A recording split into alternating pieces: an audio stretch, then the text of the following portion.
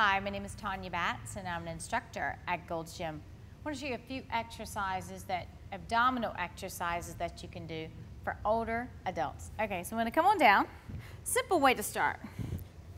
Old-fashioned crunch is good stuff. Fingertips on the head. Think of a tennis ball or an apple between your chin and your chest. Lift and lower. Elbows are wide here. You want to squeeze the belly like someone's going to hit you in the stomach. What do? Squeeze. Squeeze. That's 3. That's 2. That's 1. So every time I do this, I'm pushing my low back into the floor. Okay? Another one's pretty fun. It's called the bug, and I like it. Cross the ankles. Your head is on the floor. Kind of open the knees wide. Fingertips are going to come on your head. We're lifting off. You want to move your hips kind of like Elvis. Your hips back and forth. Then add the upper body in. It kind of resembles a bug on its back trying to get up. He's kind of stuck. So you're going to feel this on your sides. You can just move the hips if you don't want to add the upper body in.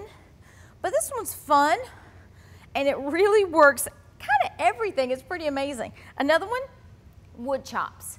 The feet are flat. I want you to extend your left leg long. Your right arm is going to be way over your head. Left fingertips are on your head to protect the neck. And I'm going to chop to the outside of my thigh. So chop.